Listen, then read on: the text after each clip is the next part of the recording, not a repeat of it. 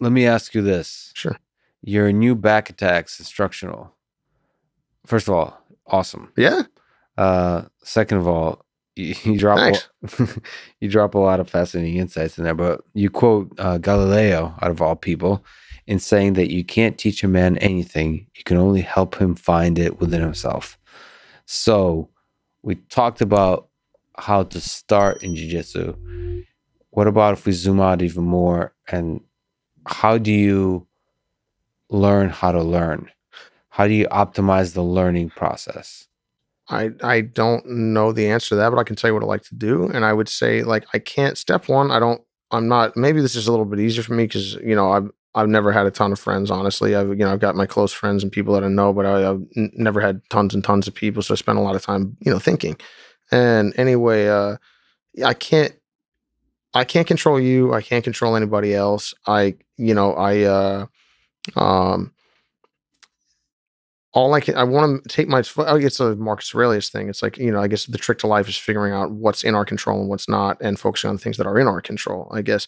And so step one is figuring out, both internally and then also out in the world, as it pertains to jiu-jitsu, what is actually in my control and what is not. Like, passing someone's guard is not in your control. People think it is, it ain't. If I can't just do an activity and be unchecked, then it ain't in my control entirely.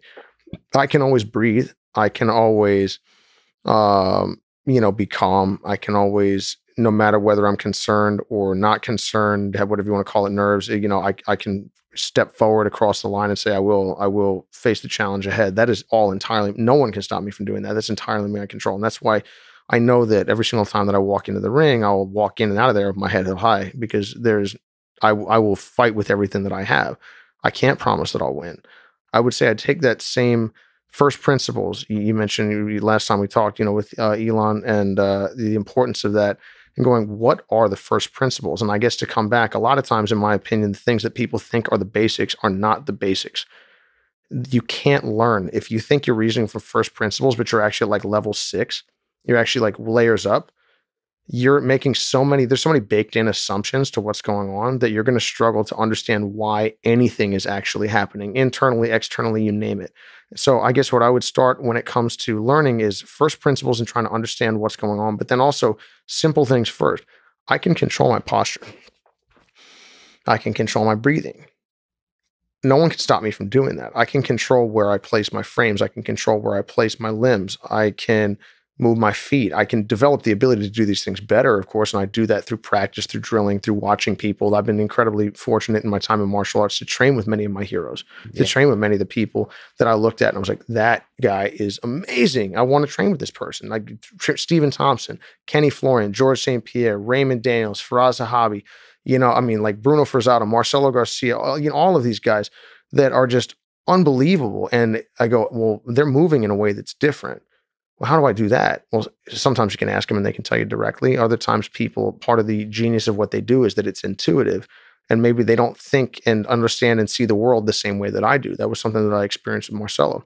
He's amazing, but in a different way than we see things fundamentally different. We experience the world differently. It seems to me that we do. And again, that taught me a really important lesson, because I was wanting, when I trained there, to have someone go, hey, Ryan, do this, this, this, and this. And that's how it works. And I was like, all right, because that's how I understood martial arts at the time. I wasn't ready to have someone tell me like, hey, it feels a little bit like this. And I just kind of do it, which is kind of what Marcelo would do at the time. As he was less experienced as a teacher, but that is what he was doing. I couldn't separate in my mind performance and understanding. I thought that if I understand, I could do it. And I would also struggle sometimes to wonder why I couldn't execute things that I thought I understood. And why guys like Marcelo were just so elemental. I mean, in like lightning, wind, like that type of thing. Where like, it's just so in touch with what they wanted, with their capabilities. They could summon their powers at will. I couldn't always do that. And I guess, so recognizing that there was more than one way to the top of the mountain. And also I had a lot of science, but I didn't have a lot of art. Or I had some science, I should say, but I didn't have a lot of art.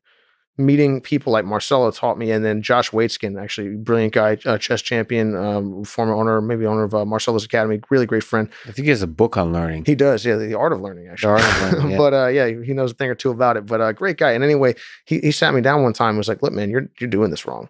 You're missing the genius, the brilliance that's right in front of you." And it took me a long time. What did he mean exactly? That I was frustrated with my inability to grasp certain things, and sometimes the teaching style being different. Not wrong, just it was